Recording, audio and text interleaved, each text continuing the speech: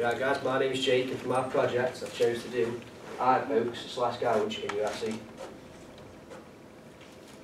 Right, so to start off, I've just got a short little video just to give you an idea of what UFC actually is.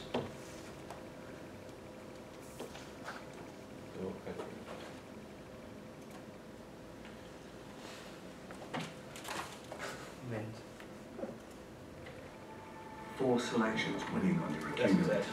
And And the final game, still 2-all.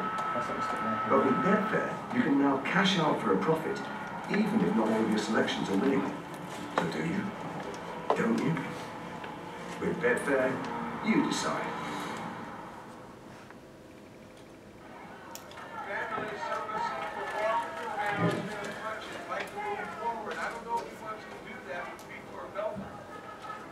Is wearing shoes, so he will not be able to strike with the feet.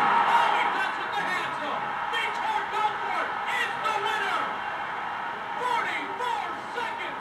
The knockout by Vitor Belfort. Finally goes to the body into the head. Wow, look at Imperial shots. Oh my! With the spinning back kick, he's hurt. He hurt it big time. It is all over. Conor Barão remains the UFC interim bantamweight champion. Wow.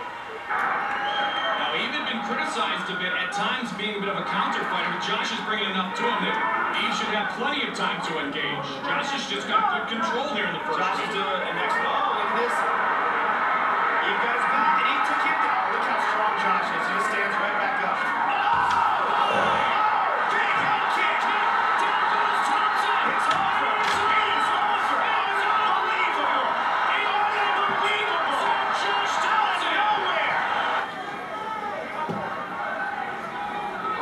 Second round.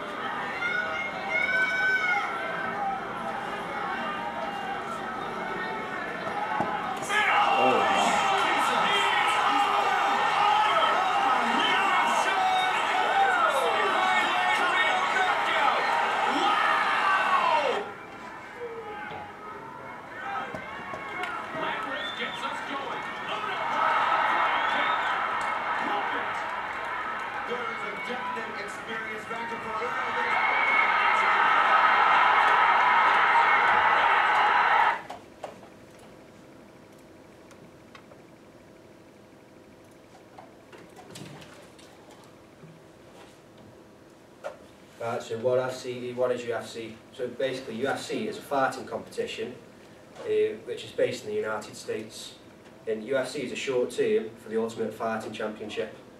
It's the largest mixed martial arts company in the world, and it hosts most of the top ranked fighters in the sport, and it produces events worldwide. So when was it formed and why?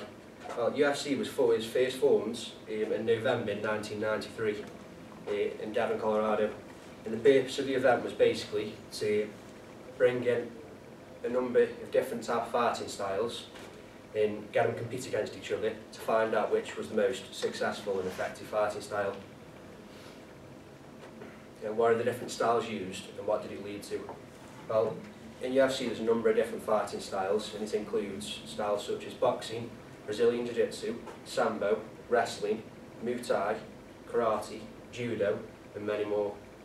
And then due to there being a number of different fighting styles that being involved in the competition, because the fighters knew that they didn't like the upper hands on each other and some people had more effective styles than others, they began to adopt new skills and techniques what they could use for help bring them as a better performer. And then because a couple of years later, when everyone started picking up more techniques of their own from different sort of styles, no one had just one basic style, it was a mixture of all everything. And then due to this, this led to what people call today modern day mixed martial arts. The fighters were separated into 8 different weight divisions based on their own personal body weight. Aims and objectives. What I hope to achieve? Well, from your project I want to find out if it is possible to be able to overcome eye gouging in pokes in UFC. And then I want to try and find out as well how much has actually changed the sport itself.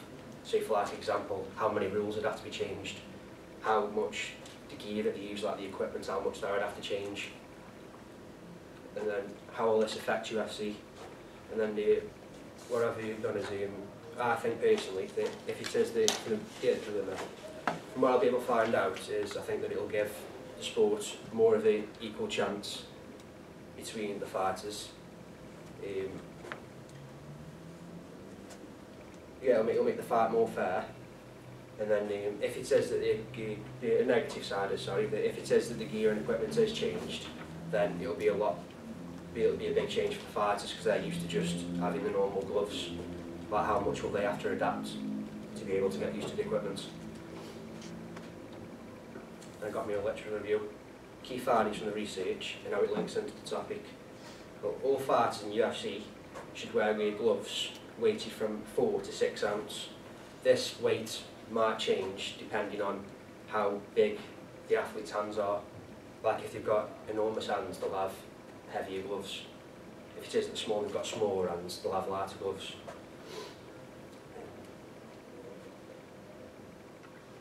When a UFC fighter's coming up, the fighters aren't able to use their own gloves. Before the fight, they get given a pair of gloves from the company. Sorry. They do this. They don't let them use their own gloves just in case they've tampered with them in any way. And the gloves will be checked again just before the fight and when they go in the ring. Normally in UFC, if an eye gouge is used at any time in the fight, then the fight will be stopped and the fight will be disqualified. But obviously, the same in every sport, some athletes do cheat and they do manage to get away with it. So, and it is quite, there's only one ref in the ring and things can miss a blind eye sort of thing. Most fighters will try and link in with an eye gouge used on purpose, like when they're having a little bit of a scuffle and grappling on the floor, and they do this to basically give themselves an advantage because it's giving their opponents limited amount of vision from what they can see due to what's happened.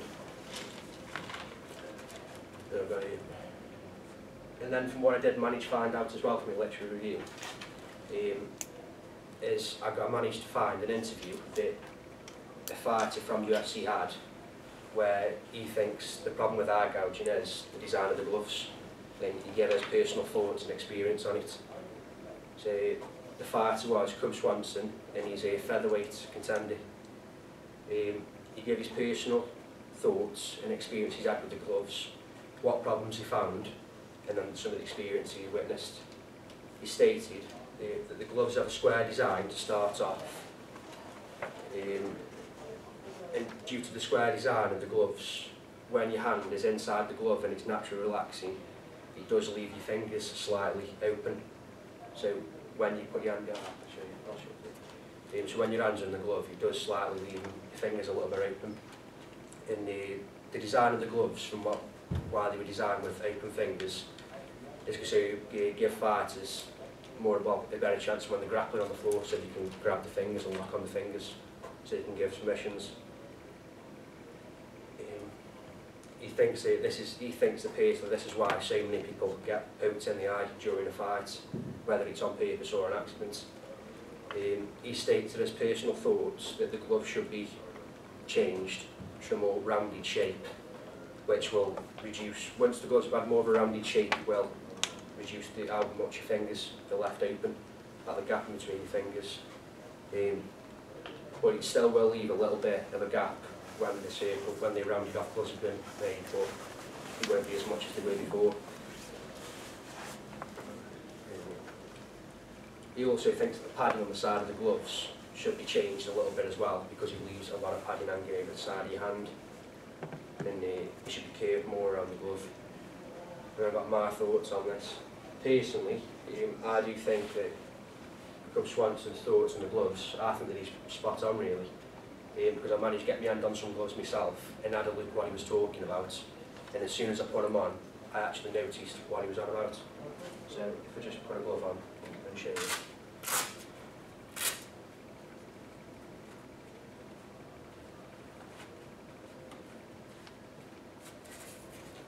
what he was actually talking about is, due to the square design of the gloves, how the padding is, when your fingers are relaxed, it does leave your fingers quite open.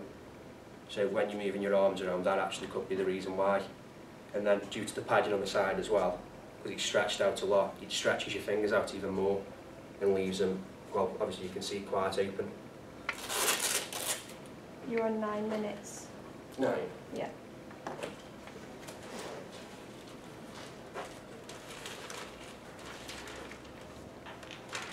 Method. What method I'll be using? Well, for my project, I'm going to use content analysis. And I've chosen this method and approach due to that, because I can't exactly go out and... I've chosen this method because my information is based on case studies and interviews, and it's mainly equipment based. How will this approach help to achieve my aims and objectives in my project? Well, personally, I think it will be fairly straightforward to find the information, because I am aware that the UFC organisation are actually planning on to change the gloves. Don't know about doing that very soon. And then I won't exactly able to go out and do interviews with people because it's mainly research based, it's the equipment. And then how will I analyse the data and why have I chosen this approach? Well, for analysing my data, I'm going to use cross-referencing between two different types of sources. Then I've chosen this approach due to being able to pick and choose the information that I need. Anyone got any questions?